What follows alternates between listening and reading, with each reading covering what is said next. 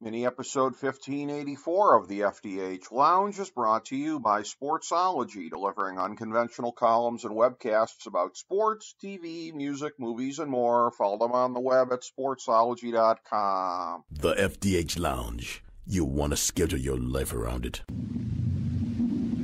A long time ago, on a gloomy, wet Cleveland spring night, two men stand alone amidst the late-night drizzle. Their voices echo across the vacant station parking lot as they debate the merits of the great American radio show that have been missing for far too long. On that night, an idea was born. That idea became the FDH Lounge.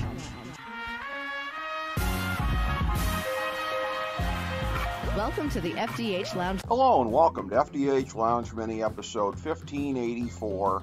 This is FDH Managing Partner Rick Morris here with our preview of Your Honor episode 2.5. Here's our top 5 notes of interest heading into the second season's 5th episode. Number 5. Now that Adam's sex life has been made public, are we ever going to hear more about Franny? With Jimmy publicly embracing Michael as his fellow grandfather, it's now known by one and all that the young man fathered a baby before being shot to death. Franny's not dumb enough to let it be known publicly that she banged one of her students, but think about this. Jimmy had the chance to shoot Michael and decided it wasn't smart.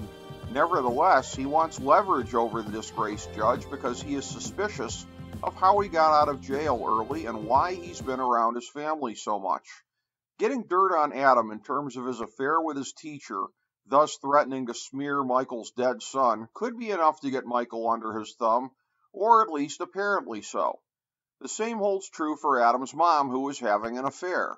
Maybe Jimmy could get dirt on Michael's late wife.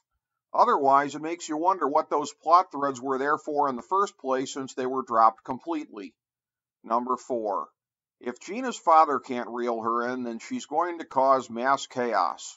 She's using her weird and disturbing relationship with her son to weaponize him against the Desire Gang, and now she's getting an itch to do something about Michael. Whatever moves Jimmy makes will be well plotted out, but Gina's a wild card. Her father seems to share Jimmy's sense of strategy. Maybe he can get through to her, otherwise chaos theory is going to hit everyone on the canvas. Number 3. Olivia almost got Michael killed, and he knows it.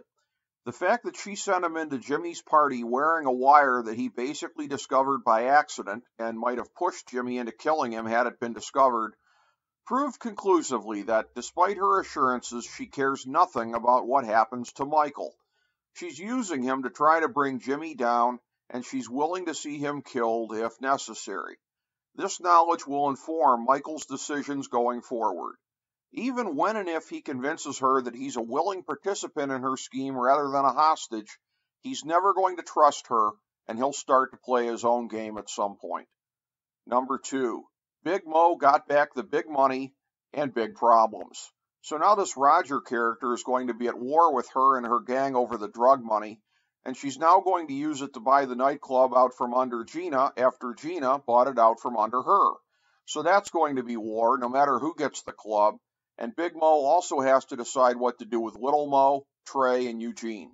Good luck with all that. This woman's got it tougher than an HOA association president. Number 1.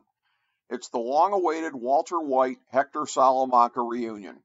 There was definitely magic in the air when Jimmy revealed his exiled father-in-law Carmine, and Bryan Cranston and Mark Margolis were back face-to-face once again. It's the most overt the show has been yet in trading on the legacy of Breaking Bad, and it really worked. We keep saying it, but it remains true. This series has all of the adrenaline rush and air of danger that Breaking Bad produced, but a fraction of the logic and storytelling.